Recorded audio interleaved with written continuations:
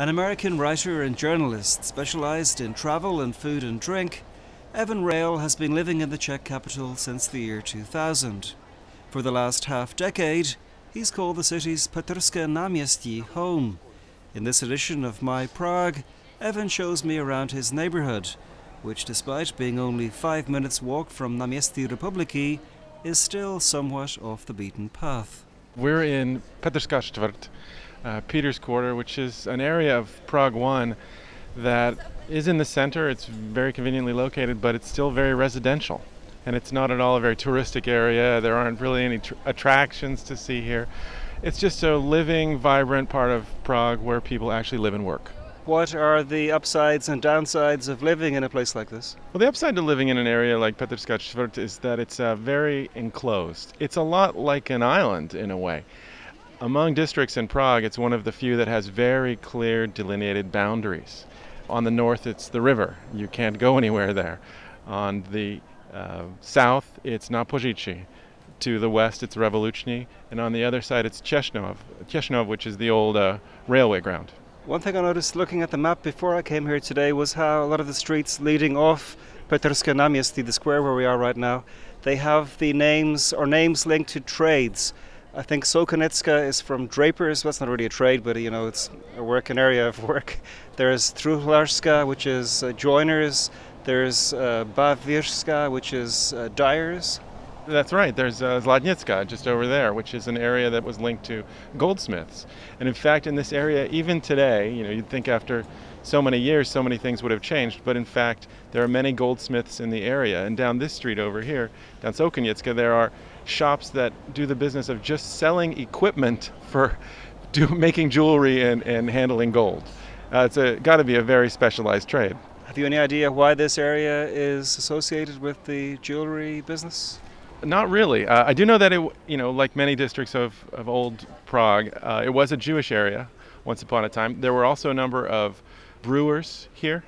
I like to write about beer and read about historical brewing, and it turns out that one of the great hop dealers of Prague in the 19th century used to live right down that street on Zlatnická, just a few feet from where we are now. And my own building, which is built in the 1930s, late 30s, at one point was actually a functioning brewery. Also, you were telling me earlier that there's some connection between this area and a famous Czech kids book, or book for boys, or a series of books. That's right. It's connected to a bunch of comic books that were written in the middle of the 20th century called Rychle Šípy, about a gang of boys, righteous, really good kids. Boy Scouts. Boy Scouts, basically, boys own, who go on adventures and have snowball fights and get lost and rescue cats and things like that. And they live in a really particular neighborhood called Stěnadla, Shadowville or something like that. And Stěnadla is known, among all young Czech people as this place where the Rychle Šípy kids live. And some people have said that this neighborhood, Petrské čtvrt, was one of the possible models for Stěnadla. One thing also that this area is known for is schools. There's 3 schools, I believe, within 50 meters where we're sitting. There are 3 schools and several preschools and things for children to do as well. One of the things that, for me, that changes the way I look at the city is having kids. And you start noticing that there are a lot of resources for families in Prague that you simply do not care about when you don't have a family of your own. There are loads of really great parks. There are some really good schools. There are great after-school activities for children. And Prague is actually a wonderful place to raise a family. A lot of people look at it as the Las Vegas of Europe, or a place to party, or what happens in Prague stays in Prague, that kind of thing. But if you have a family, Prague can be a wonderfully livable, cultured city that is a great place to raise your children. A short distance from Petrské náměstí, Evan's neighbourhood meets Čechnov, a small area distinguished, if that's the word, by a McDonald's under a motorway and the rather bland City of Prague Museum. We stop for a bit at the entrance to a tiny street where the 2 districts converge. Right now we're on one of the back streets of Petrské čtvrt. This is called Putova. It's a tiny little lane. It's just an alley. And you can get an idea of how this might have been like Stěnadla back in the 30s or 40s. The kids might have run around here, little street urchins might have had snowball fights or whatever. Around the corner, there's another little street that almost no one ever knows about, Helmova, which doglegs around the corner here towards Těšnov. And it's just part of the area's character that you have all these little mouse holes that go basically nowhere and that most people have never heard of. Right now we're just by Těšnov, and I know that there was a train station here, but I don't know exactly where it was. Do you know? Yeah, it used to stand right over there. The main building, where the park is today, was one of the wings that stood out this way. This was the main train station for Prague, for all of Prague. It was the original train station, built in around 1850 or so. And it functioned off and on until I think through the 20th century, and it was finally closed down, or shut down for good, the year I was born in 1972. Was that in connection with the building of the Magistrala? Because that runs across here. That's exactly right. That's how there is that space to put in the Magistrala, is that the train lines used to run that way. And the other thing that's strange about it is you're still in Prague 1 and you have this gigantic open space that you wouldn't really expect, but it's only because it used to be a train station and a train yard. It's kind of nice in a way. It's kind of an eyesore because of the freeway just behind it, the Magistrala, but it's also nice that there's a big opening, whereas the rest of the neighborhood is a bunch of tight little buildings and narrow lanes. But I guess that's also characteristic of Prague. You have a lot of areas where you will walk for some distance through narrow streets and then come out on an open space or a square. Yeah, I think Frank Lloyd Wright might have enjoyed that. It's sort of the birthing feeling of passing through a tight enclosure and then coming to some gigantic open, wider world. There's a lot of that around the neighborhood as well, because we have a few squares that are big and then these tiny streets. And then on the other side where the river is, again, a gigantic amount of space. Do you know when this area was built, or at least when these buildings around us here would have been built? I guess the 30s, 40s? Well, the area is a mix of buildings. There's a lot of functionalism from the 20s and 30s and 40s. Where I live, it's also a functionalist building. But there are buildings from the 14th and 15th century that are still here. So there's a mix of things. There's a lot from the late 19th century. And then there are the mix of these things, these sort of futuristic buildings that you can see are from the 40s or 50s. Now in a bad state. Yeah, a little bit of a bad state.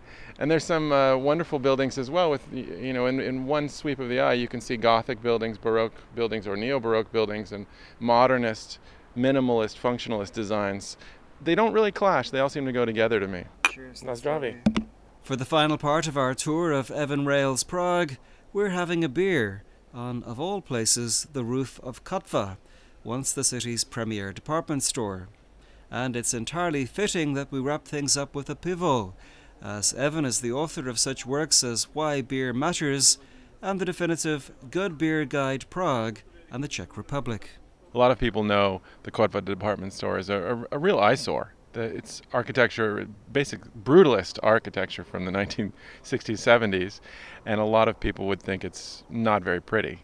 But at the top of the building, they've installed a new beer garden with a big deck and some views that I would say are among the best in the city.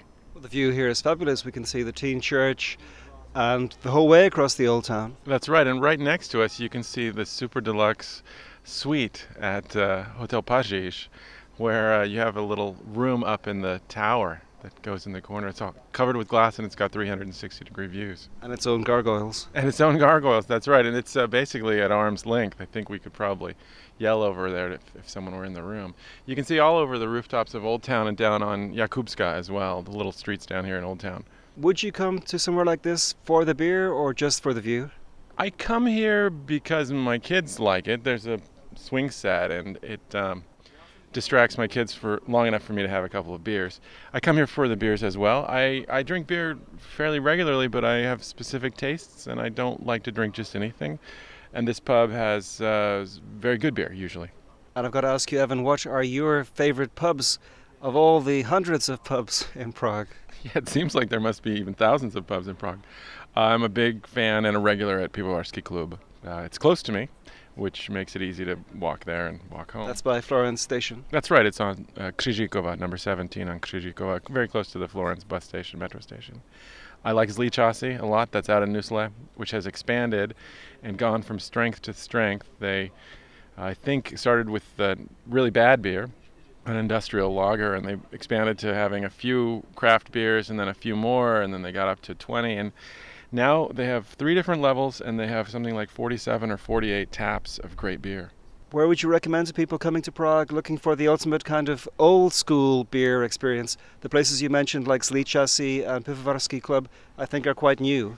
It's a bit of a trick question because the place that I would recommend for the old experience, the classic old school Prague pub, traditional cooking, Pilsner Urquell, the place I would recommend is Lokal. Now, it looks like it's an ancient establishment from 20 or 30 or 100 years ago, but in point of fact, it's only a few years old. There's one over here in Old Town, there's another one in Malestrana, and they've kind of expanded. I think they have 4 in Prague at this point. They serve wonderful, wonderful goulash and dumplings. And the beer is just simply the best version of Pilsner Urquell you're going to ever find. But I found those places really ersatz, like a kind of imitation of an old school Czech pub. It's an imitation in a way for the better. They cook their food from scratch. They don't use premixes for anything.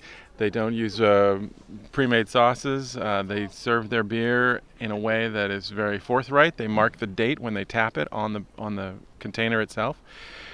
In terms of old school pubs, there were a lot of things that were charming, but there were some things like pre-made food and a sort of vague ambiguity about the freshness of the beer that we might be better off without. And awful toilets. And awful toilets. Yes, that's right.